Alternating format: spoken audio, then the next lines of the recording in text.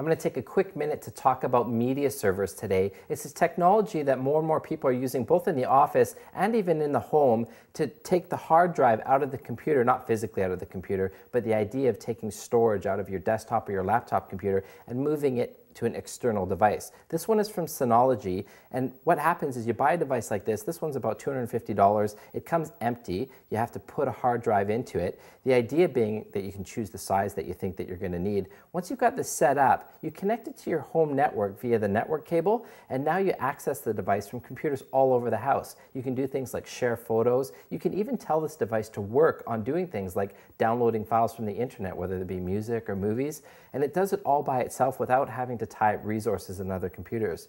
You can connect multiple hard drives to this device to expand it. You can even connect things like printers to create a network printer so that all the computers can share a printer via USB cable connected to this one device. They're called media servers. They're essentially hard drives that are taken outside so that you can now access information from a number of places to one device and let it keep working while you can be doing other stuff on your personal computer.